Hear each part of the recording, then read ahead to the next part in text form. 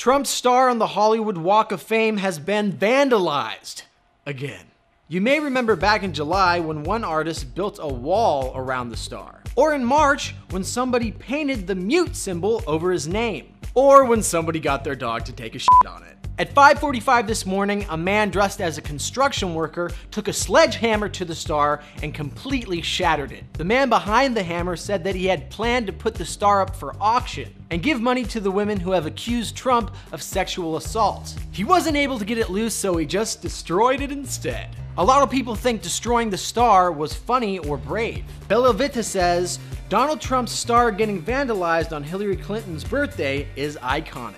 Danny Zucker says, I'm no fan of @RealDonaldTrump, but it's wrong to destroy property, and I can't continue this tweet with a straight face. But a lot of people are thinking that it was morally wrong. Dominique Smith says, so @RealDonaldTrump star was vandalized. However, all I hear is Donald Trump supporters are violent. But don't worry, it shouldn't be hard for him to get a new star. All you need to do is get someone to pay $30,000 to win over the selection committee.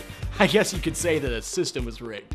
Damn! Do you think it was wrong to destroy the star, or was it in the name of free speech?